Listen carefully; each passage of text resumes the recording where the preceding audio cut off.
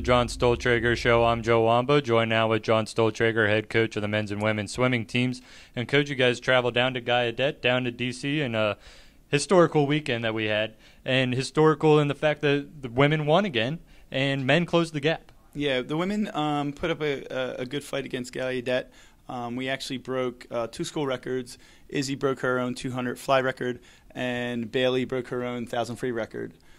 We also had Lindsay actually had two personal bests in her 100 and 200 backstroke, and her 200 back was substantial. I believe it was by like 7 seconds. So that is awfully impressive, and it's a perfect time of the year for that to be happening. You guys got the conference schedule coming up, or conference meet towards the middle of February. But first, next weekend is senior weekend. Yeah, next weekend we have our last home meet of the year against Arcadia, and it should be a fun meet. Arcadia's coming in, and they are stacked. They're undefeated in the women's side, and they only have one loss on the men's side. So it should be a good meet for us to kind of gauge where we're at going into the conference meet. Yeah, that'll be an awfully important format of engaging yourself. And you mentioned before we started rolling that you're in the tapering stage of the season. You revisit really what does that mean? Sure. We just came off a full month of doubles every single day, and our goal was to actually get as tired as we possibly could. And I'm pretty sure if you ask the swimmers, we accomplished that goal.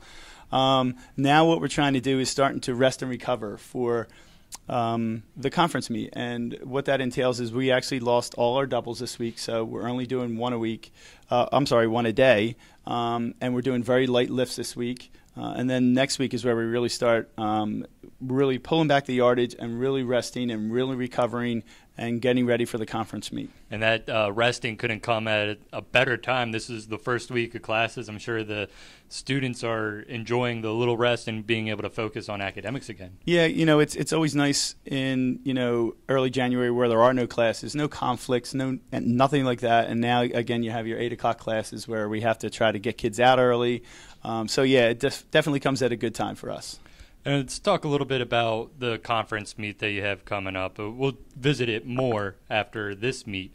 But you have had some qualifiers. What is the meet that you have coming up against Arcadia do in terms of getting you ready for the conference? Well, there's two different things, and swimmers are very superstitious. So some kids don't like swimming their main events in the middle of a taper.